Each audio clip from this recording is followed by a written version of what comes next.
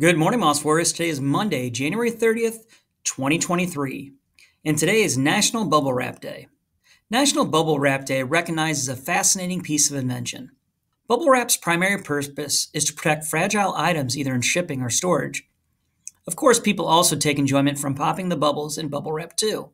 However, when two engineers created bubble wrap, the use as packaging didn't pop into their minds right away. Mark Chavanagh and Albert Fielding first sealed two shower curtains together in 1956 in the town of Hawthorne, New Jersey. This technique created a smattering of air bubbles. The two engineers initially thought their creation would make a great wallpaper. However, sales for the wallpaper never materialized, so Chavanagh and Fielding moved to sell the product as greenhouse insulation. The product was originally named AirCap and produced by the Sealed Air Corporation, which was founded in 1960. In 1961, the product evolved into the bubble wrap we know today when it protected IBM's 1401 computer when it started shipping. Sealed Air Corporation trademarked bubble wrap and has been filling shipment needs ever since. Now, will everybody please stand for the Pledge of Allegiance? I pledge allegiance to the flag of the United States of America and to the republic for which it stands, one nation, under God, indivisible, with liberty and justice for all.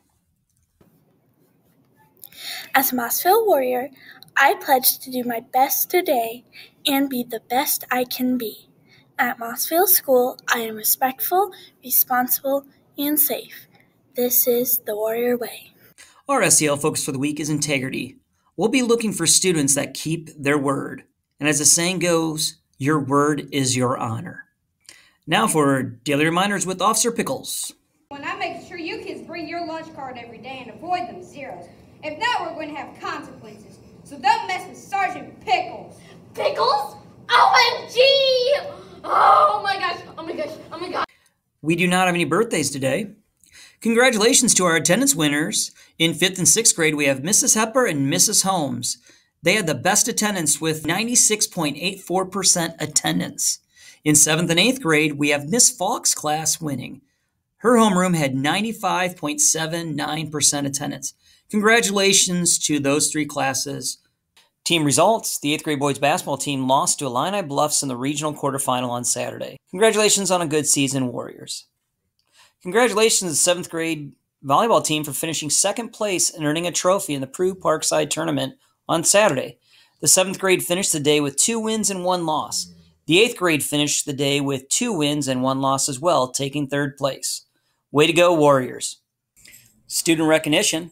Congratulations to Aubrey Doty for receiving a bronze medal in the 2023 Special Olympics Individual Skills Basketball Competition at ICC last weekend.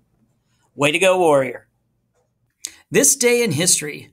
On this day in 1850, the burned U.S. Library of Congress was reestablished with Thomas Jefferson's 6,500 volumes of books. Activities today, we've got volleyball practice at 3:30. Hot lunch today, we got cheeseburger, yogurt boat, sun butter and jelly. Our sides are corn and fresh broccoli, and fresh orange or diced peaches. And remember, it's a great day to be a warrior.